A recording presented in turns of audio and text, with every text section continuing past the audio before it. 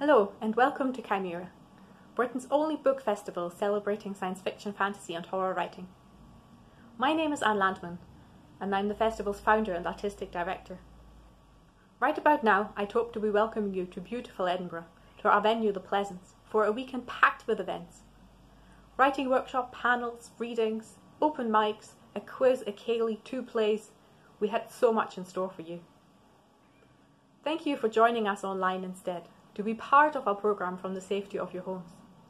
We're very excited to still bring you a fantastic lineup of speakers. We'd ask you that you support our speakers, and there's many ways you can do that. You can buy their books or borrow them from the library. You can donate to them directly via their Patreon or Ko-fi.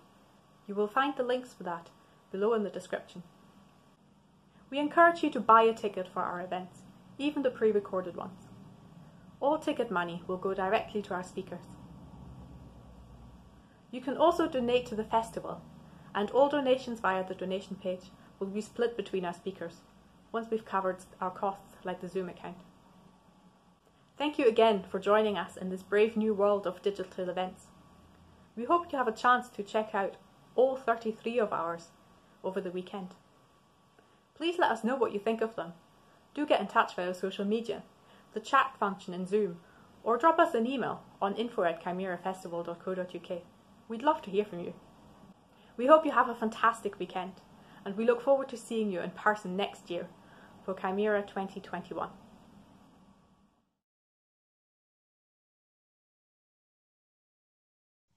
Okay, hi everyone, and welcome to Cymera, the sci-fi, horror and fantasy writing festival based in Edinburgh, but coming at you from online world this year. I'm delighted to be chatting with Ben Oliver and Kathryn Evans today, and before we start, I'd like to introduce you to them both. So please tell me if any of this is wrong, because I did steal it from the interweb.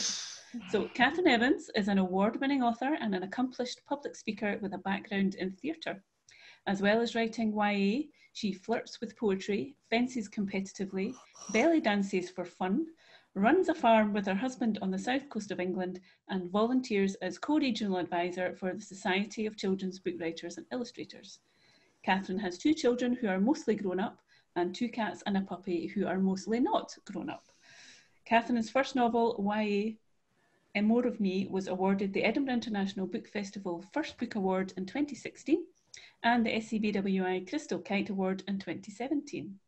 Today, we will be discussing her latest novel, Beauty Sleep, which was recently published by Usborne. Is that okay? Is everything all right there? Yeah, everything is perfect, except obviously I am not fencing competitively at the moment, nor am I even training or doing anything. Now moving on to Ben. Welcome, Ben. Hello. Ben Oliver is a writer of YA, sci-fi and speculative fiction. He grew up in Scotland and began writing long before he could spell. Ben attended the University of Stirling, where he studied English, but spent most of his time trying to write a novel. Ben's first short story was published when he was 18, and since then he's been published in over a dozen literary magazines and anthologies. Ben's futuristic YA trilogy, The Loop, was published by Chicken House earlier this year and has been optioned for TV by Lime Pictures. Exciting. Yep. Any news on that you'd like to share, or is that a conversation for another time? I'm not really allowed to share too much about it, apparently. But yeah, there's a few developments and interesting things, but sadly I can't talk about it.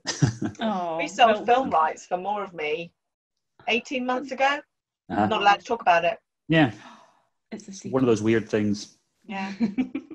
Well, welcome both. And today we are going to be talking about, as I said, Beauty Sleep.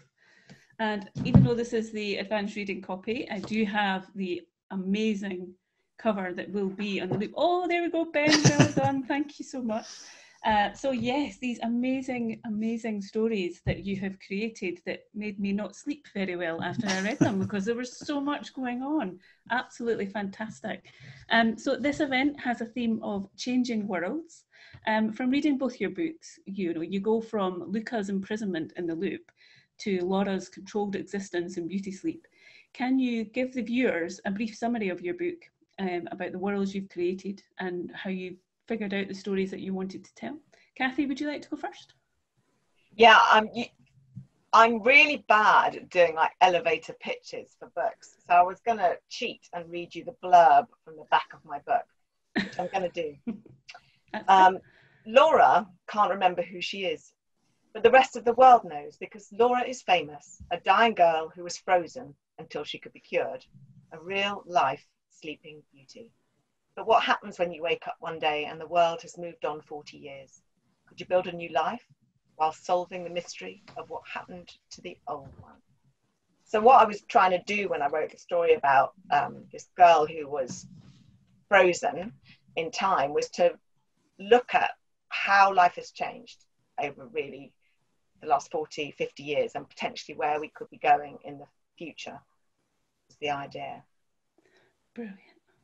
Did you ever have any dreams where you thought, am I going to wake up and I'm in the right world? Is it like a dream state that you ever thought that you would ever have, being in something like that? No, not really. I mean, I've always been fascinated with cryogenics. The idea, I mean, I'm a massive sci-fi fan, and it's been a thing that is featured in all kinds of, from Star Trek to Red Dwarf, and it's always held a bit of a fascination for me. But what really tipped the balance into writing this book the way I did was that a couple of years ago, a young girl in this country, a 15-year-old girl who was dying of cancer, went to court with her mum to get permission to be cryogenically frozen. That actually happened. And that made me think, this is really pertinent and I should write about this. This is, it's a possibility that this could become a more generalized thing. Fantastic. I didn't know about that. That's interesting. Ben, would you like to give us a brief introduction to Luca and the loop? Yeah, I'm also really bad at these elevator pitch things, so I've written bullet points and stuck them to the side of my laptop, so I'm cheating as well. The Loop, it's a sci-fi prison break story that takes place in a young offender's death row prison set in the future, where the prisoners have the option of pushing back their execution date if they take part in like scientific and medical experiments. And really, initially, I wasn't really trying to say anything. It was just a cool idea, I thought. And it wasn't until I started writing that I realized the themes were about, the prison system and kind of using and abusing lower classes.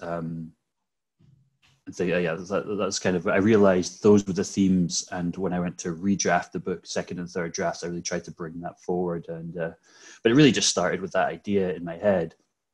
And I just thought it was a really cool idea and would make a good action-packed story. And it wasn't until the second or third draft that I realized that I'm trying to say something more than just tell an interesting story. Yeah, I mean, we touched on earlier before we started recording about the fact that after we'd read The Loop, we were like, oh, you can't leave it there. And then we realised that there's going to be more. So thank you for writing more. Otherwise, I might not be speaking to you right now, because that was quite harsh. But what an amazing way to end the book, I have to say. Anyway, enough about the endings. Can I ask you to both read the first part of your books? Would that be okay? Yes. Kathy, do you want to go first? Yeah, well, I selected a different reading, actually, if that's okay. Yeah. Because the title of this panel is Changing Worlds. I wanted to, because it takes Laura a long time to wake up and be able to fully engage in her world. But when she does, that's when you start to see how the world is shifted. The 21st century was getting on my nerves a bit. Fine, I'd do what I'd been asked, shopping. Besides, if I was going to go to that stupid posh school, I needed clothes. I didn't want to get my head kicked in for having the wrong jeans. Letitia, can you find Topshop? Are you sure you want Topshop? I can recommend clothing outlets more suited to your style. Was my computer judging me? I said, I'll decide what suits me, thanks, Letitia. Find me Topshop. Here's what I found. Up came a shop front, complete with an assistant saying, hi, what are you looking for today? I can recommend some tooth whitening products. Seriously? Was there a conspiracy to make me even more worried about my not white teeth? How did it even know? Had Natisha been listening to me talking to Maria? I shuddered. The assistant continued her sales pitch. We also have some great offers in uplift bras. I looked down at my nearly flat chest. It was like being 12 again and back in Chelsea Girl with the snobby assistants looking at me and Stace like we were scum. Only now I had no Stacey and no idea of what to buy or even how to buy. How did you even try anything on? The assistant read my mind again. Order now and we can deliver in 2 hours. All returns are free. 2 hours. All right, tiny psychic shopping woman, show me some jeans. Up they popped, picture after picture of jeans in all shapes and colours, and adverts ran down the side. I smiled when I saw one with Miss Lily holding up a pale green bottle. Try my new skincare range for young adults, made with you in mind. The picture rolled away and was replaced by a new one. It was me, at the press conference, with a banner splashed across it. Get Laura's 80s style. An arrow pointed to my 2 big jeans and my yellow sweatshirt. I poked at the image and it took me to another page. Laura Henley, 1980s dream queen and self-confessed shopaholic, inspires one of this season's key trends. Big. Big on hair, big on size, big on colour. One of the first things Laura said when she was revived after more than 40 years in the deep freeze was, I can't wait to go shopping. Well, Laura, we're with you there. They were using me to advertise their products. Could they do that? And that quote made me sound so shallow. It was totally out of context. Well, I didn't need Laura Henley's style, thanks. I already had it. That's fantastic. You know, normally we would be in a room with an audience who would be clapping right now. So I'm yeah, and you know, the range of emotions that she goes through, you know, you just can't fathom really coming out of 1986 and waking up and 40 years have passed and you weren't aware of mobile phones or the internet or anything like that. And I do remember Chelsea Girl. Yeah, I can totally relate to that. It was a lot of fun, actually, looking at that, you know, in my own life, sort of cutting out that middle section where I'd learned everything to do with all that stuff. I'm thinking, what if you took me when I was 16 and dumped me now with, well, actually slightly in the future. I push it a little bit ahead, you know, trying to anticipate where we're going in the next sort of 10, 15 years. Wow. That's brilliant. Thank you very much. Ben, would you like to read an extract from the loop for me, please? Yeah, of course. So I'm going to start at the beginning. The harvest begins, and all that exists is fear. This is how it goes every night at the same time. Minutes pass, or maybe hours, it's hard to tell. But at some point I begin to hallucinate. My mind recoils from the pain and the panic, and I'm no longer in my cell. I'm standing on the roof of the Black Road Vertical, the kilometre-high tower block where I used to live. The boy with the blonde hair is screaming.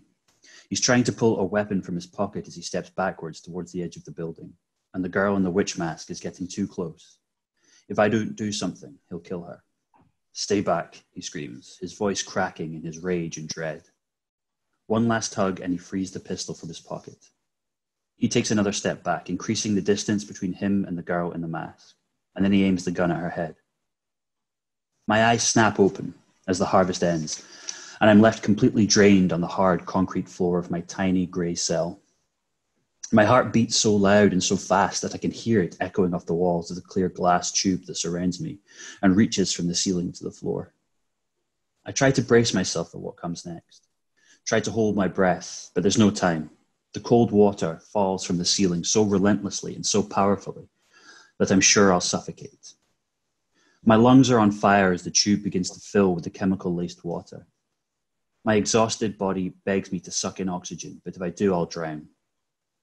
After what feels like 100 years, the grate opens below me and I'm sucked to the floor. The water drains away and I'm left choking and gasping for air.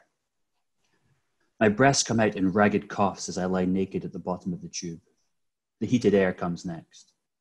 A blast of constant wind that's so hot it's on the very edge of burning my bare skin. Once I'm dry, the air stops and the tube lifts, disappearing back into the ceiling for another day. For the longest time, all I can do is lie still on the cold floor. In the loop, this is the closest thing we get to a shower. a government-approved waterboarding.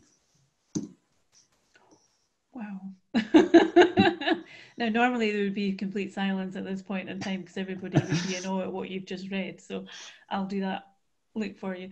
Thank you. That was just absolutely amazing. And you know, it's, both of your worlds transported me when I read these books, because you know it's not just the main characters that you really get involved with here. It's a supporting cast that you've both written to go along with these characters. Did you reconsider any of the roles when you wrote them? You know, maybe Luca wasn't quite Luca when you first drafted, or maybe Laura was slightly not the Laura that eventually came out in the books. Did you consider any of your characters and change them as you went along?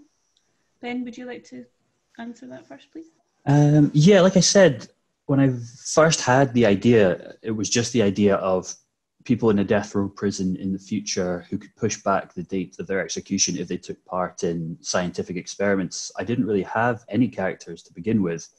And the very first time I sat down to try and write it, the main character was a man in his 30s.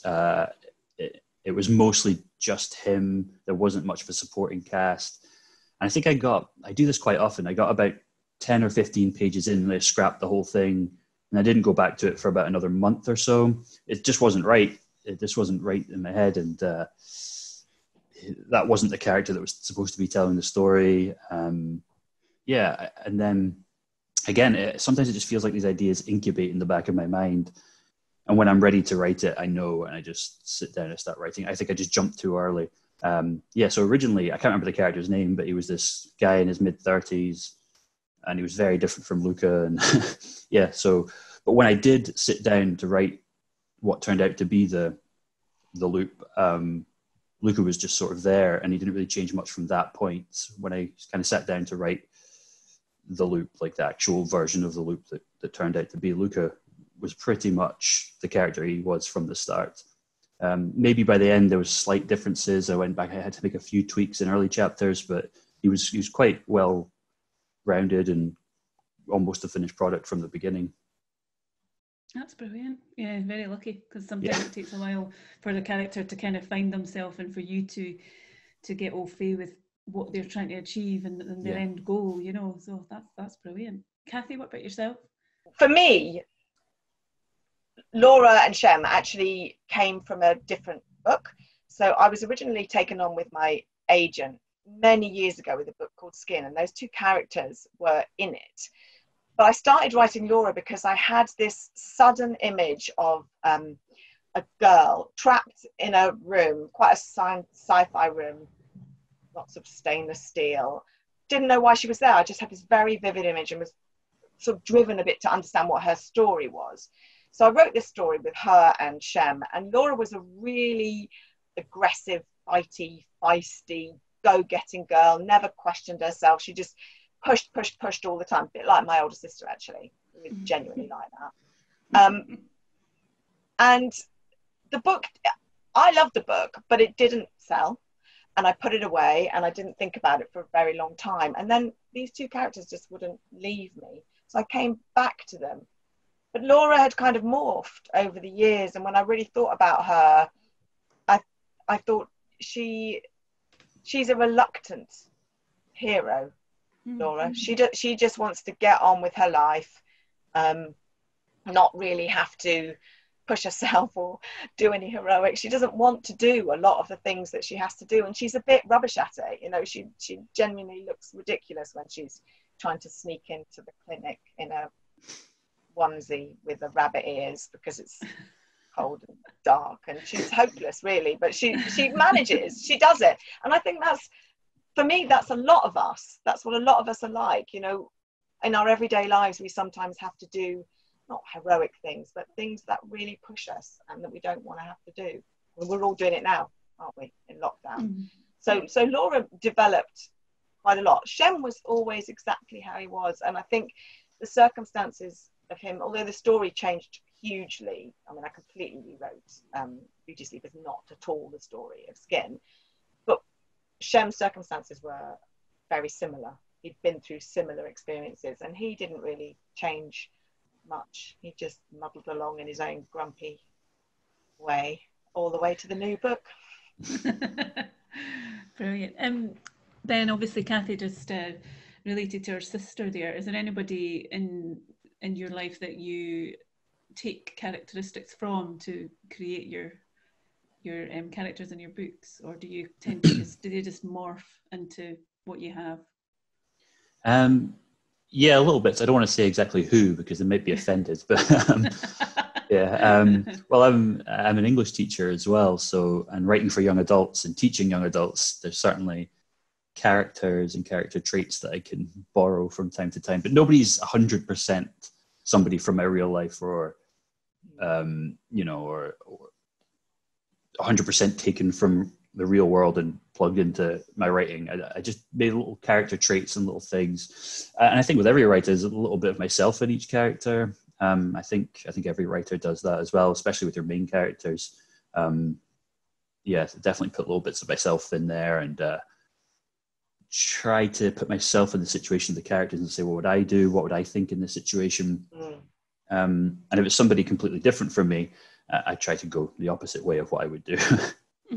Yeah, I think that's a really interesting point as well, because when you're looking at developing character, you can't really know somebody else's truth about themselves. Like, I can talk about my sister and how I think she's like this go-getting, courageous, fighty, but inside she may not feel like that, and I will never know the truth of that. I'll never know the truth of that. Only she will know that. But when we're creating these characters and putting depth into them, that's up to you. So that layering that evolves, like Ben's saying, putting yourself in the character's mind. The characters kind of develop while you're going through that process and asking, well, what would they do? How would they handle this? Yeah, definitely. And both of your characters, when you've managed to do what a lot of writers seem to do, is when people close the last page, days later, I was still thinking about Luca, and I was still thinking about Laura, and I thought, wow, that it's amazing that they're still with me. We talked in our prep for this event about the fact that if your characters met in real life, they want to be these amazing leaders, but they didn't quite. Well, I don't want to do any spoilers, but it took them a while to kind of get to what they wanted to achieve, shall we say. What do you think Laura and Luca would say to each other if they met, or maybe any other characters in the books? Ben, who would you quite like to see in your book meet from Kathy's book? Well, the question of what they would talk about, Laura and Luca, if they met, it might depend on when they met. Certainly in the loop, there's a bit of a war going on by the end of the book. Again, I don't want to spoil too much, but if they met at that point, Luca would probably try to recruit Laura into the resistance, or whatever they're calling themselves. But if it was a calmer time after a war, if that ever happens, if they met, they would certainly have a lot in common, like you said, and a lot to share, a lot of similar experiences. Characters I'd like to see meet. Shem from Beauty Sleep and Malachi, I think, would have interesting dynamics between them. Yeah, Malachi from the Loopies, and who else? Well, I think most of it, who would love dogs in the Loop. Panda, she would love dogs, so she would get along with Shem and I've forgotten his dog's name now. Scrag. Scrag, yes. I love dogs in books. Scrag's one of my favourite characters. Yeah. Well, it's funny you should say that, because I get contacted by readers quite a lot saying, I love that this dog exists as a character. He's not just a stuck-on thing. He's not an ornament to the book. He is a genuine character, and the relationship between Shem and Scrag is a real relationship, and very important to Shem. I think it's because I have dogs and I love them and adore them. Yeah. I was thinking Malachi and Marsha. That would be funny. That would be really funny to put Malachi and Marsha together. Fireworks. 100%. I think Luca and Shem would get on, because Shem doesn't talk to many people. He pretty much keeps himself to himself, trusts nobody. But I think he would like Luca, because although Luca has these pretensions to being the hero, really. He also knows his limitations, and he's quite lovable. He's quite lovable. He strikes me as quite a gentle, lovable character. He cares. And yeah, I think Shem would see that. That's nice.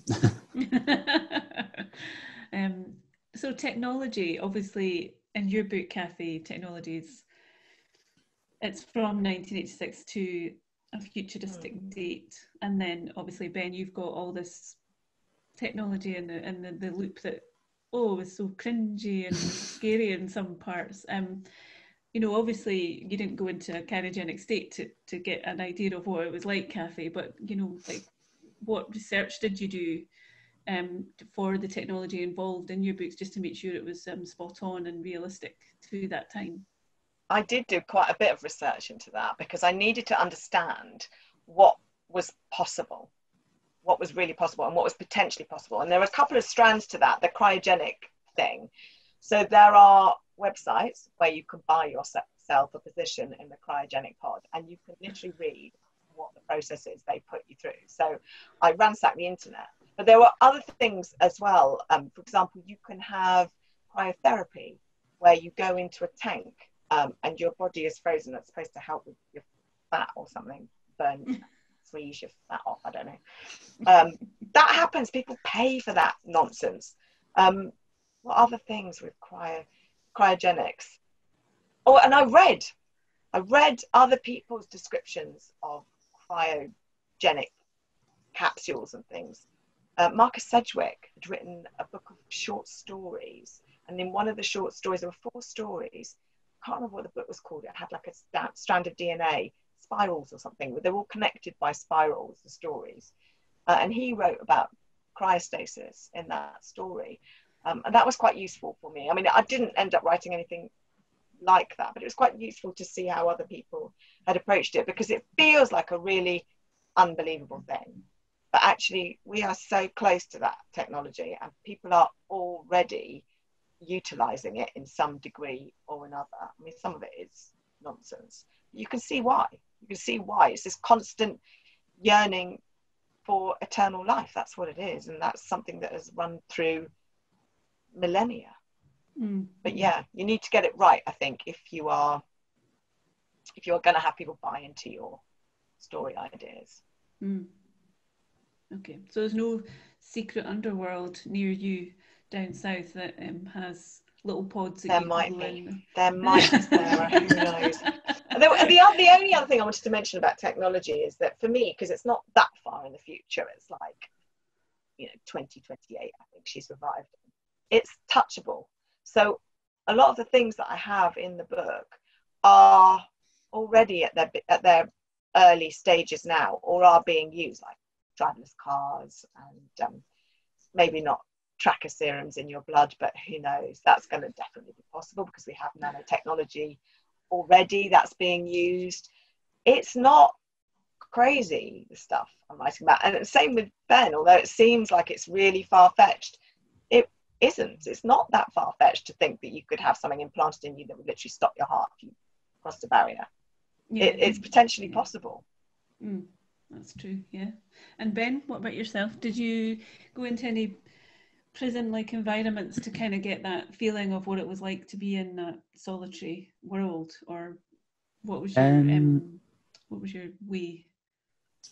Well, in terms of researching the technology side of it, I made a lot of it up without researching. I just thought that's kind of one of the fun things about writing futuristic sci-fi is you get to just make things up, and you can make them work in your own mind, and that's fine. I did do some research into medical science and breakthroughs in medical technology. There's like the sort of upper class in the world of the loop, known as the alts, the altered, have things like mechanical hearts and mechanical lungs, so they're never at risk of heart attacks, and they're never out of breath, because these mechanical lungs process oxygen into their blood 10 times more efficiently than human lungs could. So things like that were completely made up. I mean, mechanical hearts exist to a certain extent in terms of heart transplant operations, you can sort of circulate blood around, I can't remember what they're called now, but you can't currently replace a human heart with a robotic one. But that's not too far-fetched. In the future, these things could easily exist. Whether people would voluntarily, have their heart removed and replaced with a robotic one, I don't know. When researching prisons and things, I did a little bit of reading into prison systems in different countries and, how brutal and corrupt they can be. But it was more using prisoners as subjects for experiments that I researched, which has been done a surprisingly lot. It happens to this day, using prisoners and people in vulnerable situations who have no other choice, calling it volunteering, but really, what choice do they have? Sort of forcing them into experiments and things has happened. And I also reading short stories. There's a Stephen King short story called The Jaunt. It's all about the invention of teleportation technology. And in that, when the scientist who invents this teleportation technology realizes that it messes with you have to be asleep when you go through, or it'll mess with your mind, because it feels like thousands of years have gone by. So they send prisoners through, and that kind of sparked the idea as well, or sort of reinforced the idea of using prisoners as subjects for experiments. So it's a really good short story as well. Yeah. Called The Jaunt. Wow. Now I've asked you both to very kindly read a second extract from your books.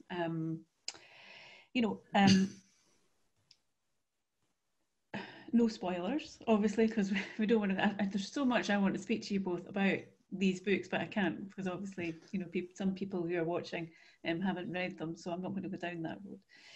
But I just wondered if you could perhaps read a pivotal moment that maybe changes certain things in your books, or introduces a new character that is relevant and essential. Ben, would you like to go first? Yeah. As I said, the loop is set in a prison, and at some point they have to break out of that prison. So this scene sort of takes place during their attempt to break out, and most of the prisoners are trying to climb a wall when this happens. A second later, I realize what Blue has realized. Mabel thinks we're going through the rat tunnels. She doesn't know that we changed plans to climb the walls. Blue begins to descend the wall as quickly as he can. Shit, I hiss. What's happening? Panda asks. Take this, I tell Kina, holding out the trigger. She carefully grips it, and I throw myself over the ledge, getting my hands and feet in place as quickly as I can. Mabel, wait, I hear Blue screaming below me. I look down and see that he's almost at ground level. He drops, feet thumping down onto the concrete, and sprints through the open door and into Igby's cell, screaming after the girl as he goes. Blue, I yell, but he's gone. I climb down, faster and faster, my hands and feet barely maintaining grip as I go. I make it to the last 3 meters and then drop down, the shock of the fall sending pain through my ankles, but I ignore it and sprint after the boy. I can hear his voice calling after Mabel from somewhere along the long, curving corridor, and I run as fast as I can after him. I finally catch sight of him as he crosses the threshold and onto the dark train platform. Blue, stop, I call. But as I gain on him, I see him jump down onto the tracks and sprint into the darkness. There's no time to think of the danger as I follow him onto the tracks and into the tunnel. I can just make out his shape in the gloom of the tunnel. He's almost close enough to grab, but then Mabel's agonized screams echo out, filling the subway with horror. No, Blue cries and moves faster into the darkness. Mabel screams again, and this time the sound of the hissing, screeching rats is intertwined with her voice. No, no, Mabel, no, Blue screams. Now I'm close enough to grab him. My fingers close around the material of his jumpsuit, and he falls to the ground. It's too late, Blue, I tell him, holding him tight. She's gone. Let go, get off me, he snarls, as he thrashes around, trying to break free. Mabel screams again, this time a quieter, gurgling call as her life drains away. Get off me, we have to save her. Listen to me, she's gone, Blue. We can't save her. And if we stay in these tunnels any longer, we'll be next.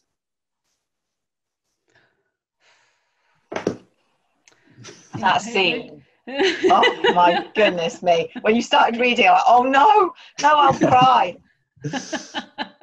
Rats Yeah, eating people.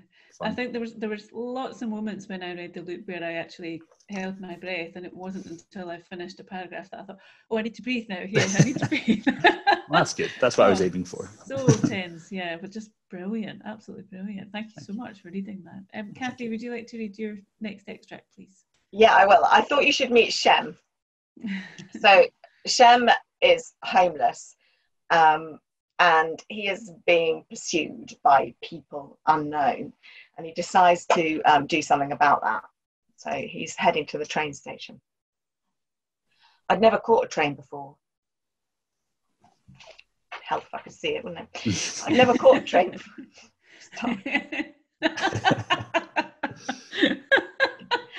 Just get it out. Right over it. Deep breath. I'd never caught a train before, so I watched. People just walked through a gate. It looked like you didn't even need a ticket. I picked up Scrag and tried to follow someone through. They passed through fine, but the barrier stayed shut in my face. I pushed at it, but it stayed firm. I looked to my left. Someone else just walked through. They weren't doing anything special. The gate just opened for them. My heart started to race a bit. It was embarrassing, like everyone was part of a club and I was excluded. Someone tapped my shoulder. I flinched against the barrier, but it was a young mum with a baby in her arms. You need to charge your airpay, she said. What? On your phone? You must have run out of credit. Oh, yeah, thanks. I stepped back and she walked through. There must be some other way. I looked around for a ticket machine and spotted a sign. Airpay only, cash is no longer taken at the station. I wanted to punch something. It wasn't fair. I was shut out of everything because I was poor. I kept hold of Scrag, tears building at the back of my throat. I sniffed and headed away down the hill. Maybe we could hitch to London or walk. I wanted to write about how different the world is for people of different classes. You know, how, because we so often perceive it through our own vision. That is not the way life is like for everyone. So that was why I wanted to write about Shem feeling really shut out from society, which of course he is, because he hasn't got a bank account. You know, it's the little things that a lot of people take for granted that they don't realise affect others. Yeah, I mean, your book was just amazing at kind of going through the whole tranche of society and saying, well, these people get this because of this, and these people get this because of that, and it was, it's an amazing story how it doesn't really matter where you are, where you're from. You get two people who have the same ethos in life and they get together and they can then share experiences regardless of what class they're in, you know, and I think that's really important. It was such a poignant moment, that actually, you know, and you know, he'd lost so much and all he wanted to do was get on a train, and he was just like, and he just couldn't do it. It's just so you're both writing similar but very different stories. I mean, obviously, Ben, you've got some really dark elements in your story. How do you step back from that? So could you give us an insight into your writing day? So obviously you're writing all these amazingly dark thoughts and then you don't want to go to bed with all that in your head as well. So what do you do when you're writing? What's your process to get through that? Well, when writing The Loop, like I said, I'm an English teacher as well, so I was kind of getting up at 5 a.m, getting to work a few hours early so I could write in the morning. This was The Loop, like it's my debut novel, and I got my agent through this book and everything. So when I started writing it, I didn't have an agent, I didn't have a book deal or anything. So it was just writing it because I really enjoyed writing. I've been writing for as long as I can remember, and I just knew this idea was something that I really liked. And like I said, I just thought it was a cool idea when it popped into my head. So it was fun to write. It was never a case of feeling like I was taking those dark thoughts or dark moments around with me. I mean, I do sort of feel emotional and sad if I'm killing off a character or putting a character in a bad situation, but it's also fun as well. I kind of enjoy that makes me sound like a bit of a psychopath, but I enjoy but I think, you know, all my favorite books and movies and things, the moments of tension, kind of come from the moments of peril, and putting characters that I care about or that I love in peril is fun, whether they make it out alive or not. I never really had that like feeling of taking it with me once I'd finished writing. I was just excited to get back to writing and see what happens next. So yeah, my writing process was get to work a few hours early, write for a couple of hours, teach, and then stay for a few hours or an hour after to plan the next day's lesson, and then get up and do it again the next day. And yeah, I just look forward to writing the next chapter. Obviously, there were moments where it slowed, not quite writer's block, but it slowed down. There were moments that were difficult to write, but for the most part, I really just enjoyed writing it. Even the dark and scary parts, I enjoyed writing. Brilliant. Kathy? Yeah. A little bit. It's not dissimilar, actually. Maybe it is a bit dissimilar. When I first started writing, same situation, obviously, like most of us, no agent, no publishing deal. You're writing speculatively.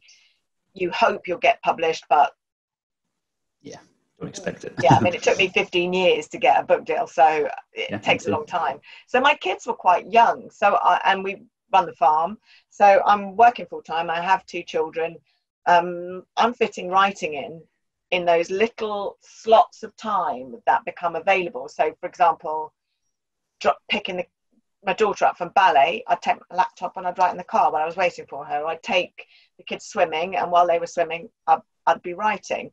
And actually, that way of working really suits me. And whether I've learned to adapt to it or whether that's just my flighty brain, it works really well for me. I can work in intense 20-minute chunks, then do something else. And that's how I work now, even though life has a little bit changed. I rarely sit down. I would never sit down and write for 8 hours unless I've got a deadline and I have to force myself, and then it will be editing, usually not writing. I do the same thing. So I'm still working, so I'll do a bit of work, a bit of writing, walk the dog, a bit of cleaning, a bit of writing, call my daughter to write. I mean, I still work in the same way. And I know a lot of people would find that really very disjointed way of working, but it seems to work for me. Very good. I can't do the early shift. I used to do it a couple of times a week, and so my hat's off to you, Ben, for doing it that early. But then, when you want to write, you find the time to write, because it's part of you, isn't it? A day doesn't go by when you don't think about it. So it's good to get some words down, even if they're just... Yeah, I was much more likely to work late into the evening. I mean, I had to be up early anyway, because my kids started school at stupid o'clock. So, their school was 40 minutes away on the bus, and they started at 8 a.m. So it was an early start anyway. Yeah. Not anymore. Okay. I'm not talking about lockdown, by the way. They've just grown up. My son is 20 now. He can get himself places. And what writers influenced you when you were younger? A lot of when you go to a lot of panel events, a lot of the questions are like, when did you start writing and whatever. But I'm always interested to know what writers you read as a young person, and how they influenced you. To actually put pen to paper and think, I really want to do that. That's a big part of me. What about yourself, Ben?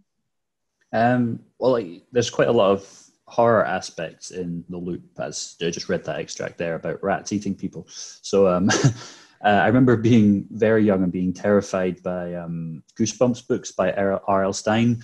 I remember reading them and being really scared to the point where I couldn't sleep when I was like 9 or 10 years old. And then the next day, going back and reading more, knowing that I'd be scared and not be able to sleep, there was something almost enjoyable about that fear and that like believing so much in these worlds. And again, I sort of graduated from R.L. Stine to Stephen King, still too young, and kind of seeking out that fear again and being terrified all over again, and strangely enjoying it. I'm really coming across as a bit of a psychopath again in this. I don't know what's going on. But yeah, I enjoyed horror, and then when I found like sci-fi and dystopian books, I realized that there were elements of horror in them, but just science fiction. I find it is just infinitely fascinating, and you can do almost anything with it, including adding horror elements to it. So, you know, even when I started reading things like Fahrenheit 451 and 1984, and just thinking about these writers way back then, thinking about what the future would be like, and getting scarily close, even in allegorical kind of ways, it was fascinating. It's almost like a challenge. Can you kind of become a bit of a futurist, look into the future and ask yourself, you know, where are we now? And where's this path going to take us in the future? Usually what's like the darkest scenario, because that's the most fun to write. So yeah, it was a mixture of horror and sci-fi, and also things that I watched were almost all exclusively science fiction as well. And that definitely influenced the way I write and the way I plot. Well, I don't really do much plotting, but just the way I think about stories. So yeah, a lot of horror and a lot of sci-fi. Brilliant. Kathy? Yeah, we have some of those in common, actually. But I think of the way I write now as a consequence of everything I read. So like I call it book soup. I call those books you read are sort of percolated inside of you, and they produce the writer that you are. And I read a lot of classics as well. I absolutely loved Thomas Hardy until I read Jude the Obscure, and then if he hadn't been dead already, I'd have sought him out and killed him myself. Dickens, loved Dickens, obviously the Brontes. I loved those books about society and community and family. But then I went on to read Orwell. I read everything Orwell wrote, and that element of sci-fi was a surprise to me in those books. H.G. Wells, Isaac Asimov, you know, those books, I could think of Divergent now. That's basically an Asimov story that's been rewritten. They were there, they were doing it, and it was so much further away. Like it's a touchable thing for us, and it really wasn't for them, particularly for H.G. Wells. I think of the War of the Worlds was a phenomena. Mary Shelley, Frankenstein. You know, that's a science fiction book. We think of it as horror, but it really is science fiction, and it's the same thing. It's an allegory. I get so excited about it because these books really are just wonderful. And yeah, Fahrenheit 541. I mean, you know, that burning books, horror to a kid that just lived in a library. It was a sanctuary. So I read a lot of classics and a lot of science fiction, and then of course Stephen King. But unlike you, Ben, I mean, I'm never going to sleep again in my life if I carry on reading these books. So I stopped reading Stephen King, but it was enough to put that spoonful. I think it's like the spoon's been in the sugar and you've stirred it through your coffee. It's just, there's a trace of that in my writing. It's all in there. You know, we build ourselves on our writing selves on the blocks of what we've read. I really believe that. In fact, one of the best comments I ever had was a really bad review.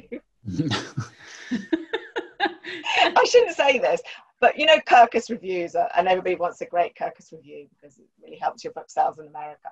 This is for More of Me, and I've got this Kirkus review, and I read it, and I was like, oh.